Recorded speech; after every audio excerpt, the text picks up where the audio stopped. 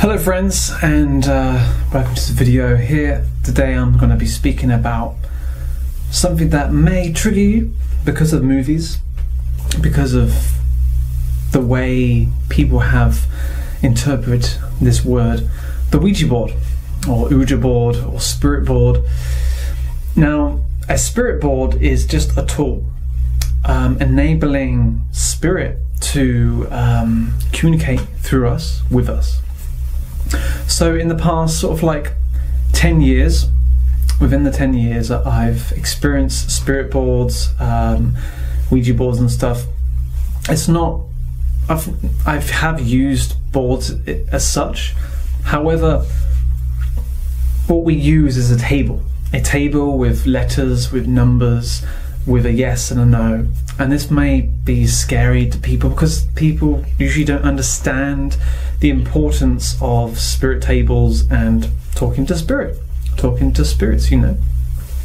And there's a whole vast array of different reasons why spirit boards are very powerful, very, you know, worth using. So I'm going to break it down with my own experience where I've never experienced anything negative. Now, the spirit board was first founded in the Victorian times, you know, where rappings and tappings of knocks and taps and mediums, where a medium would usually be present in a seance, in a table seance. And it's a form of communication.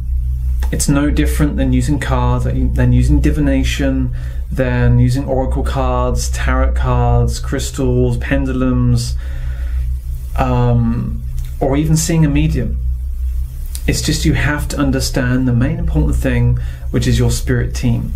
So for first time people, if you're listening to this, watching to this, or first discovering about spirit tables and contact with guides and loved ones, all this is possible. But first, you must first understand and recognize the energies of your own spirit team. This is the underlining rule, really, that we promote in Circle Sitters.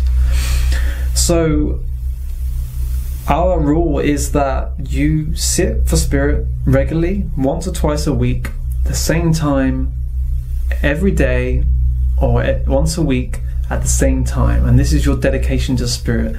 And there needs to be at least 2 or 3 people present. You can do it on your own, but as a group, you know, a good size number is about 5 up to 7, no more.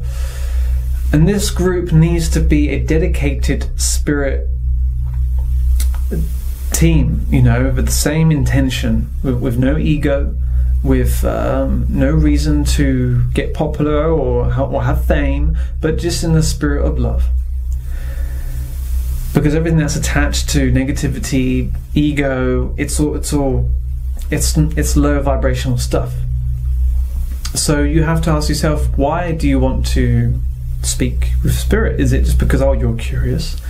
Or is it you want to enhance your psychic and mediumship abilities, which the table can help you do so?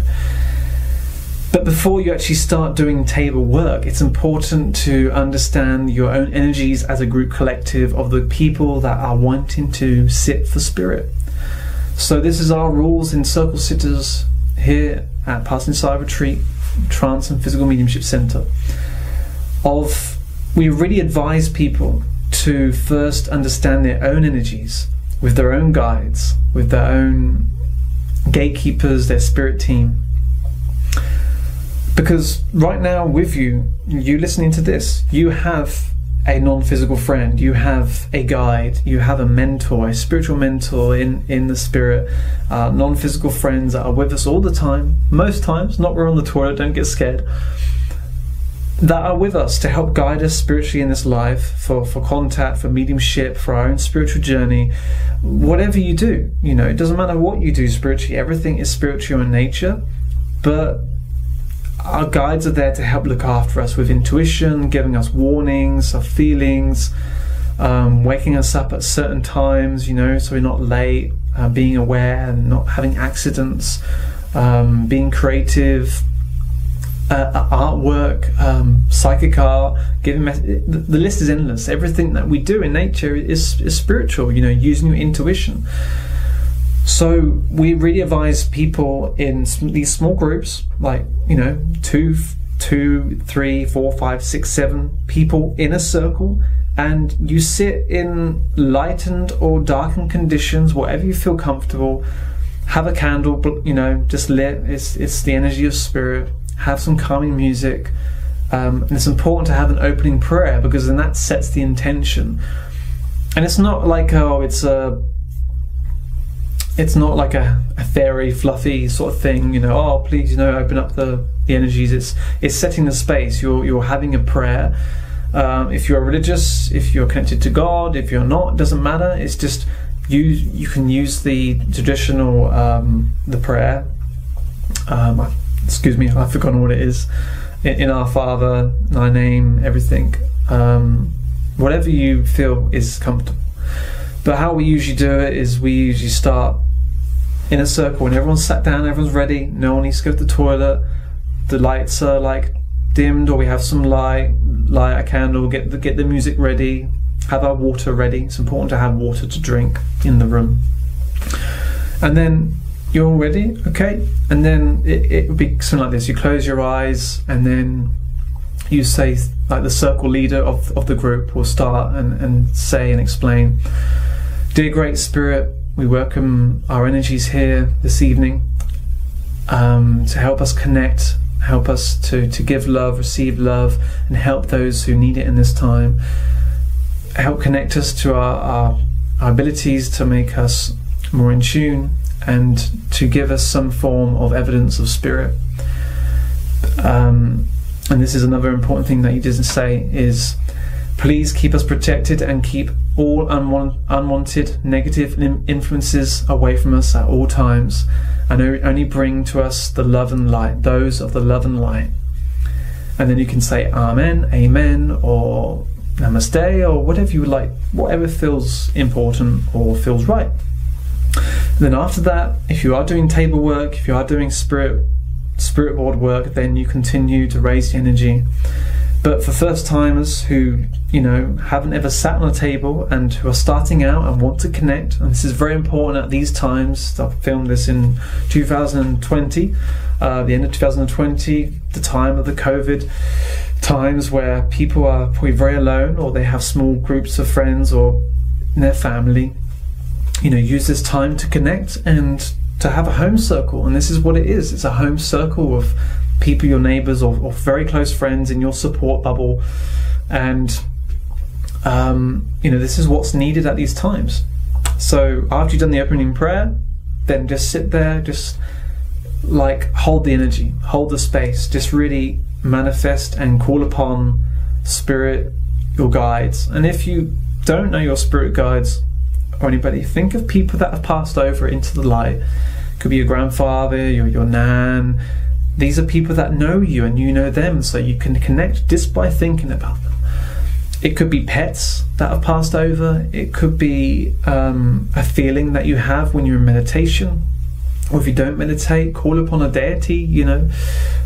Call upon a feeling of warmth or home and being secure and allowing the energy to raise.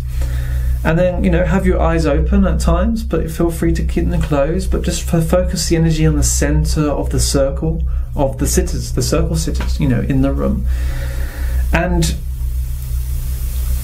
when our circle first started,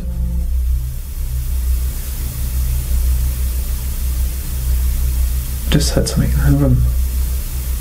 When our circle first started, nothing happened for a whole year. It was a long time before anything happened, any spirit, any contact. Then after a year, things started to happen. And then after a year and a quarter or so, then the spirit table started to happen and occur, and then things started to pick up. But you first need to have that connection with spirit, which is very important. Having that connection with spirit is the first thing. It's not the intention of just sitting down and being on the spirit table. It's sitting for spirit and connecting. And once you have your spirit team, once you have those that you connect with spiritually, then you're able to then go deeper and go more serious, because then you know you are protected. And when you first go on the table, you need to make sure that the same person comes through every time. It's not just a random person, and they'll start to connect with you. Just know that you are protected. Don't be scared. Don't attract that negativity. Be positive and be in love, and things will pick up and be good.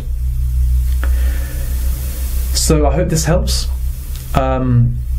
There are a lot of rules and many deeper things that I can tell you right now about spirit boards, about Ouija boards, spirit tables. But the main important thing is, if you are thinking about doing this table work, is to first, the main important thing is to have a dedicated sitting with people to know that they are dedicated and very serious, you know, in a very happy, positive, loving way, that they're going to sit with you, with the group, every week without fail. Sometimes there might be holidays or sickness, but you have to be committed.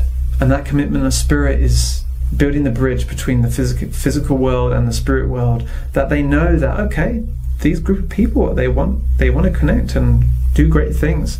And if it is your purpose, whatever happens, it will pick up. But persistence is the key. Dedication is the key. Love is the key. And without these things, communication doesn't happen. It takes time.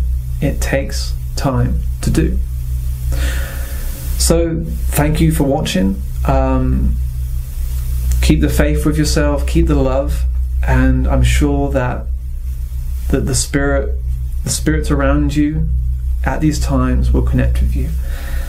There's nothing scary about spirit boards, Ouija boards. It's just how you do it and how well you know your spirit team around you. So thanks for watching. I'll speak to you again.